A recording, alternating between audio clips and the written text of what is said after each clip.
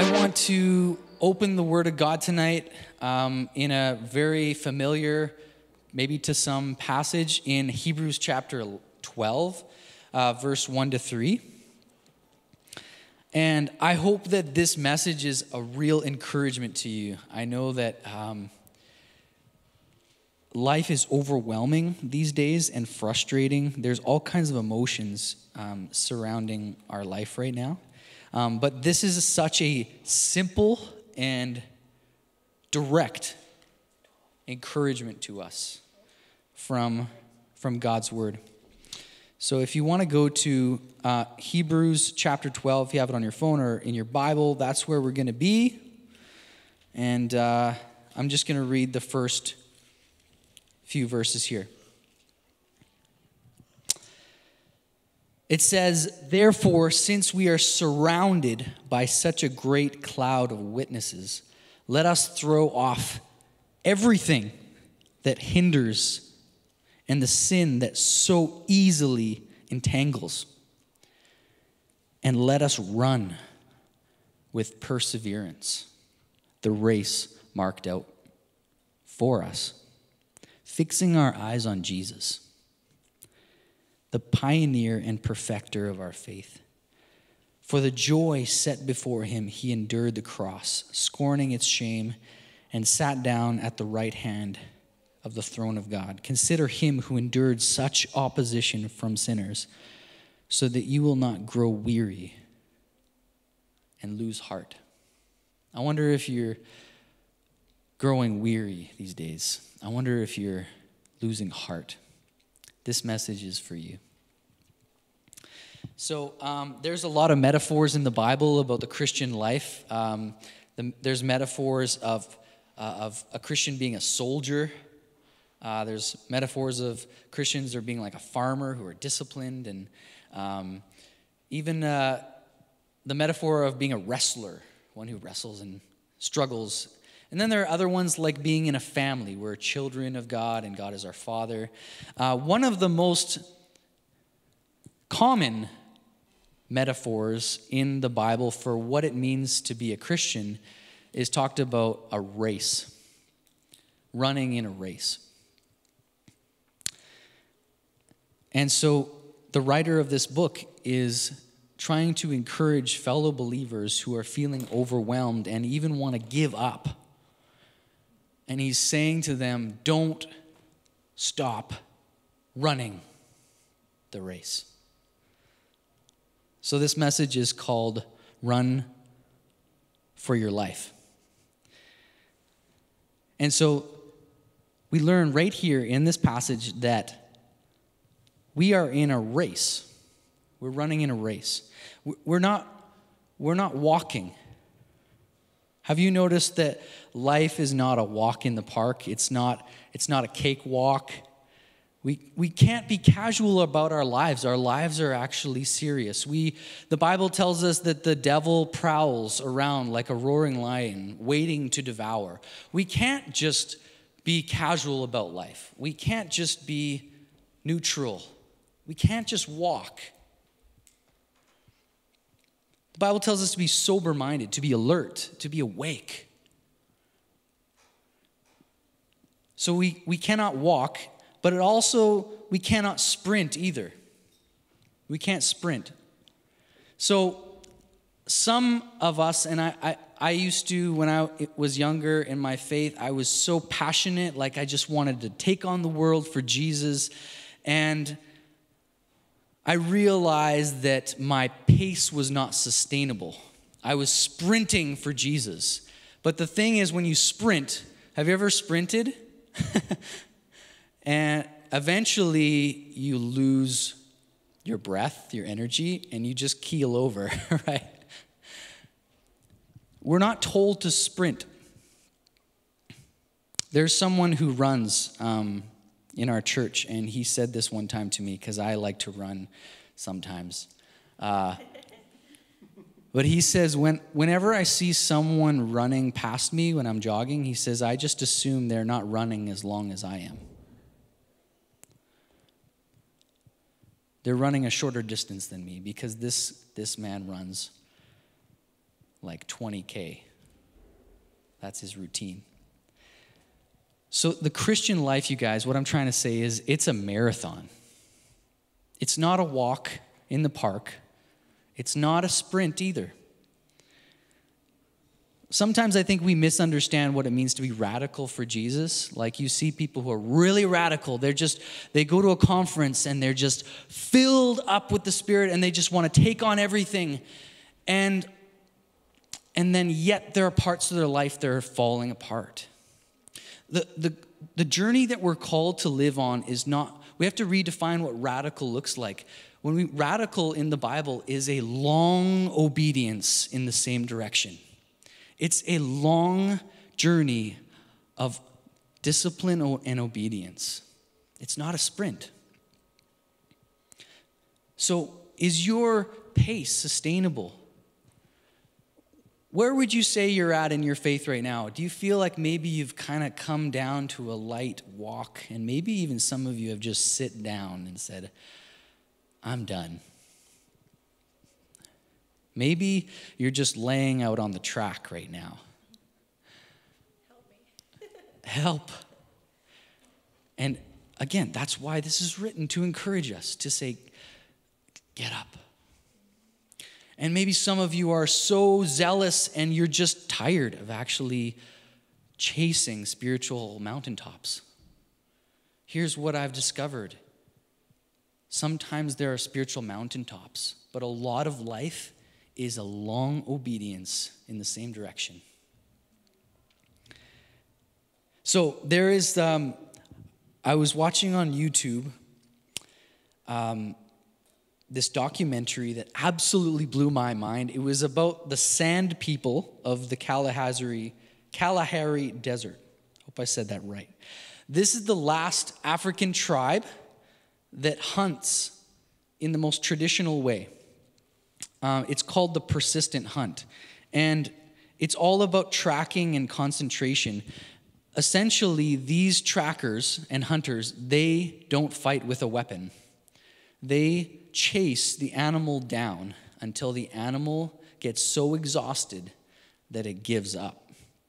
And what I realized in that documentary is that we as humans, we are actually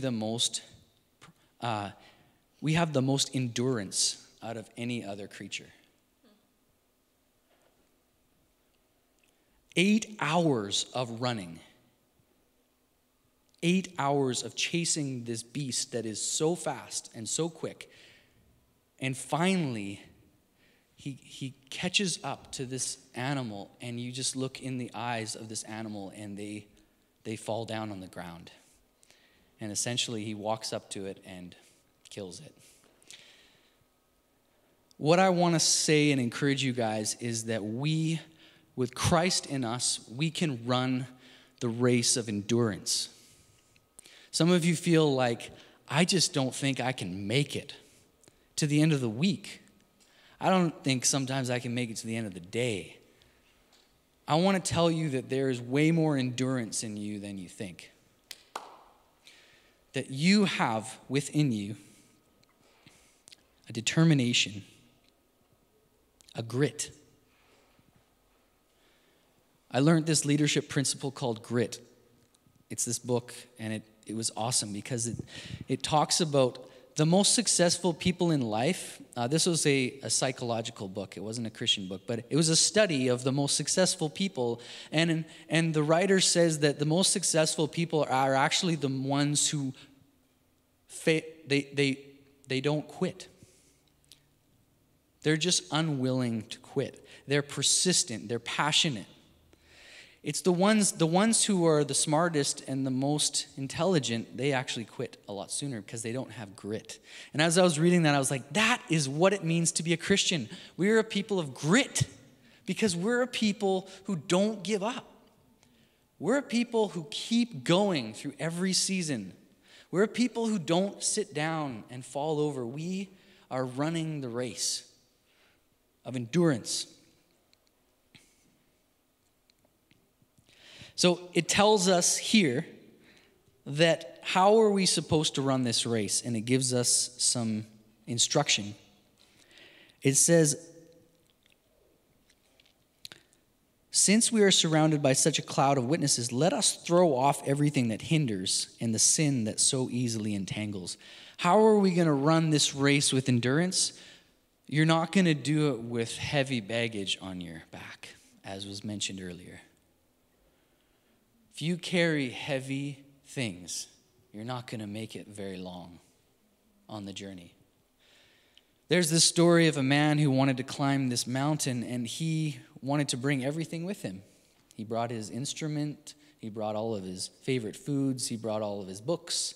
He had this huge bag and all of his carry-ons, and he was heading up this mountain, and he soon realized as he went up, there's no way I'm going to get up there with all this. And so someone who was observing him observed this trail of baggage that was left behind as he kept going up the mountain.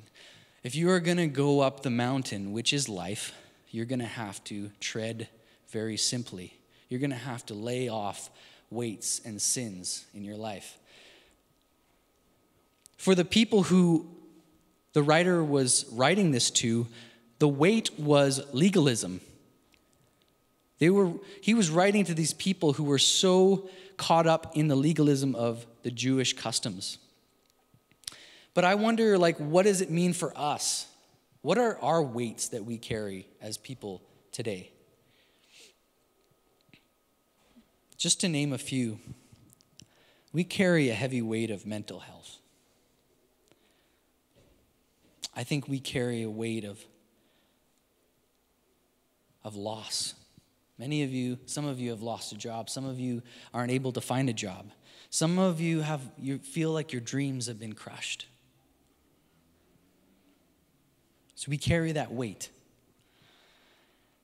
And then there's the cultural conversations that we're in. I don't even want to mention them, but here we go. Masks, no masks. Open, don't open. Online church, in-person church. Black lives matter, all lives matter. Republican, Democrat. Is Jesus going to return or is he not going to? We are bombarded with information. We are in a polarized world where we are forced to choose one or the other. And people who study social media say that our brains are actually not even supposed to take in the amount of information that we're taking. No wonder we're stressed out.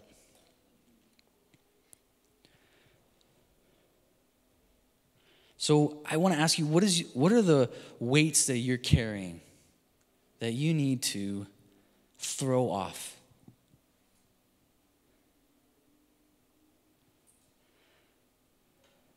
Because the problem is, as you enter these debates and these conversations, do you know what happens? Your soul starts to get corrupted. You start to become an angry person. And Satan is sitting in the background, the roaring lion who is waiting to devour is chuckling because he's seeing people divided. He's seeing people become angry. He's seeing people become bitter. And who loses in the end? We do. Because we've taken our eyes off of the prize and on to the things of this world. And we're carrying these weights that we were never intended to carry. There's a passage in the Bible that says, guard your heart, for out of it everything flows. What are you allowing into your heart?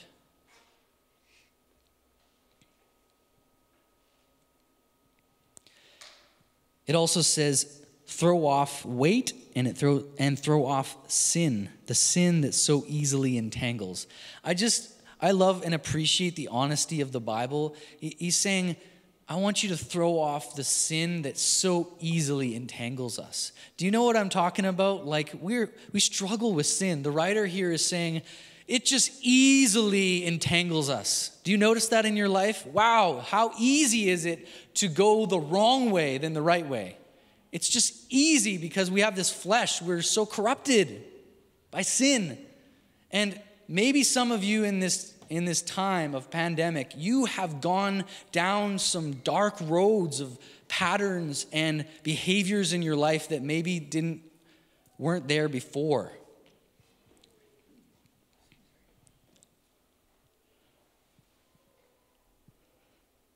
The Bible is so honest with us. It says, if we claim to be without sin,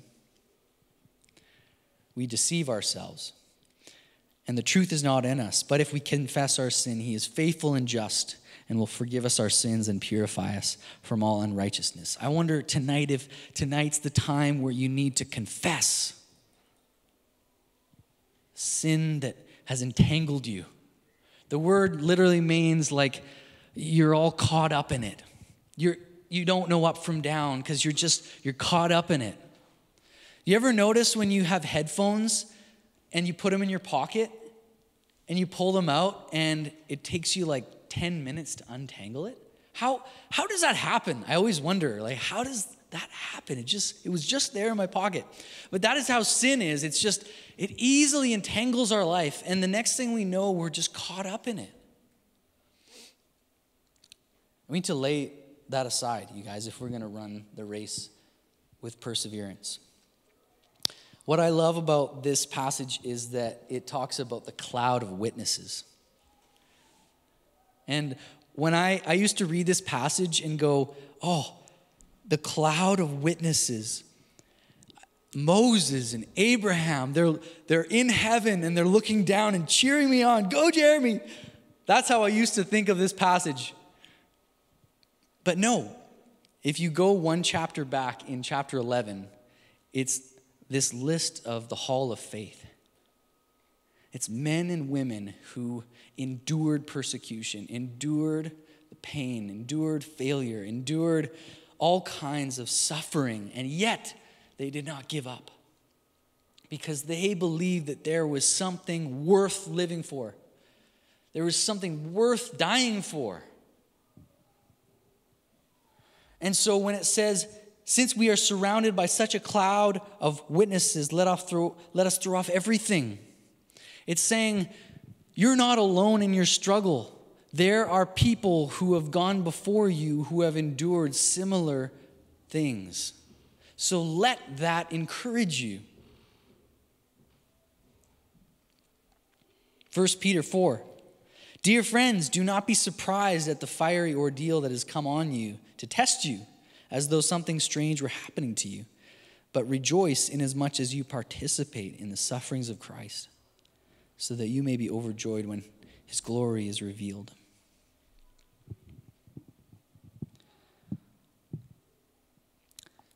There's a lady who sent me, she sends me things all the time on social media, and I had to kind of, tempted to block her. I'll just say that. But I didn't, because she just sends me stuff all day long. And but today for some reason, I went on my messenger and I checked what she sent me. And she's Christian, and she's a very, very passionate and zealous person. But I read this article, and it was the picture that really caught my attention. And it was a picture of a man in Syria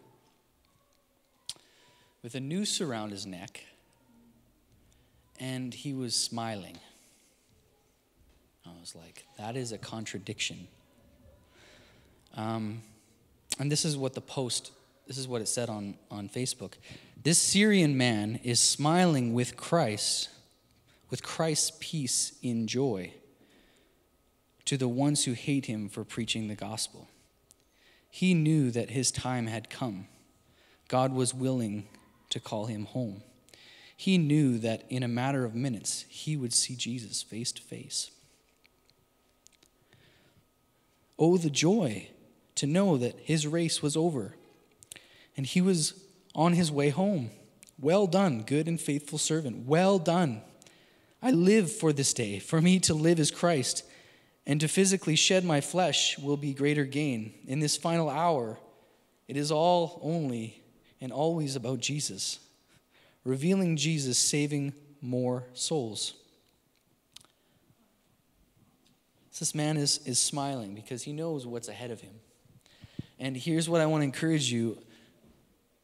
You may be caught up in the race, but I want you to fix your eyes on the prize. Sometimes we can get discouraged in running the race because we forget the destination. We just get tired of the race. But this is what it says in the passage. How are we going to do this? Verse 2, fixing our eyes on Jesus, the author and the perfecter of our faith. Do you know that he is working, he has initiated your salvation, and he is committed to seeing it through to the end? So the beauty of this race is that he is the one who actually enables you to run.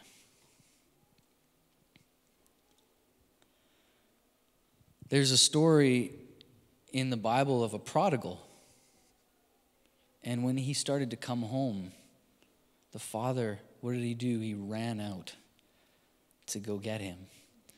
When we run the race, we remember constantly that God has run out to us so that we can run for him. Psalm 23, at the end of it, it says, surely goodness and mercy will follow me all the days of my life. What the Hebrew word actually means is, surely goodness and mercy will chase me all the days of my life. Do you know that God's love and his mercy are chasing after you? What motivates us to run the race? It's his mercy and his love and his kindness to us, you guys. So we have to look at our eyes on Jesus. If you are lonely in these days, you have to know that Jesus had profound moments of loneliness. If you're feeling anxiety, Jesus was so anxious that he actually sweat drops of blood. If you have health problems, Jesus suffered the worst form of torture in the world at that time. If you are feeling tempted by the enemy, know that Jesus was also tempted, but yet he never sinned. Jesus understands what you're going through. If he understands, then we can stand. If he suffered for us, we can suffer for him. If he died for us, we can live for him. So I want to encourage you guys tonight, run for your life. Run for your life. Keep going. Keep fighting. Keep praying. Keep believing. Keep connecting to one another. Don't stop. Don't give up. Don't lay down. Don't withdraw. Don't get pulled into the culture's anger and division. Guard your heart. Stay connected.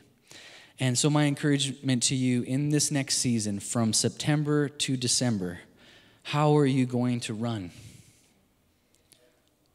Because this is a discipline. And I want to encourage you guys to join a life group. That is one way that you can still keep running the race. You can join a life group. So you're saying weekly, on a weekly basis, I'm going to sit down with a group of people and I'm going to share my life and be totally honest, and we're going to open the word and let it sift through us and purge out the things that are not of God. And we're going to seek the Lord in this time. And we are going to make prayer a priority.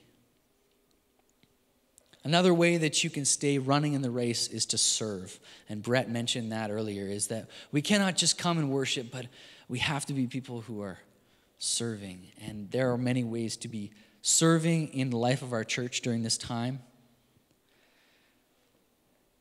And so just come talk to me about how you can stay running, how you can run the race. Let's pray together. God, we thank you that you are the God who ran to us, Lord, when we were walking home to you. Jesus, you came and your reckless love came into our life and you saved us. When we were down and out, when we had given up, when we were destined for hell, you gave us your Son, you gave us heaven. And God, tonight we just remember that the race is so worth running because we know at the end of the race we get you. We get eternal life. And I pray for those who are entangled in sin tonight that you would break every chain, God, in the name of Jesus, that you tonight would be a moment of breaking chains. And God, today we would, God, pick up our cross. we would enter this race again knowing that you are going to give us the strength to do it. In Jesus' name we pray.